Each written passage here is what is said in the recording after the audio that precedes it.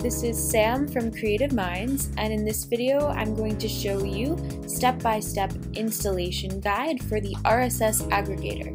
And this is for the free version of the plugin. After you install the plugin, you can first navigate to the Option tab, where you can do the initial configuration of the plugin. The most important thing is to copy this shortcode found at the top of the page, and then place it on any page or post on which you would like the RSS aggregator to appear.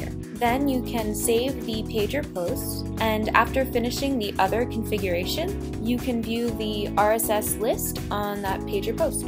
The next thing you can do is create categories. So each category is going to contain its own feed. So in this example, I'm opening up the CreativeMinds category.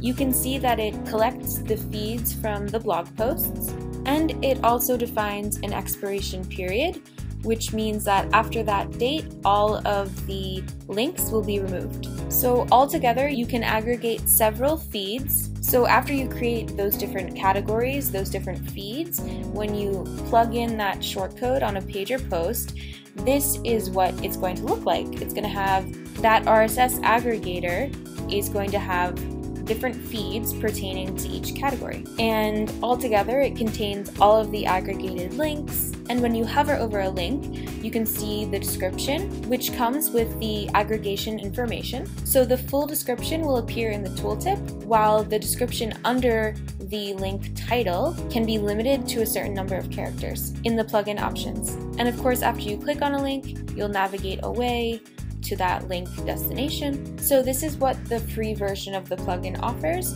The pro version of the plugin offers a lot more features and functionality. If you're interested to see the difference between the two versions, you can navigate to the RSS aggregator and then upgrade to pro.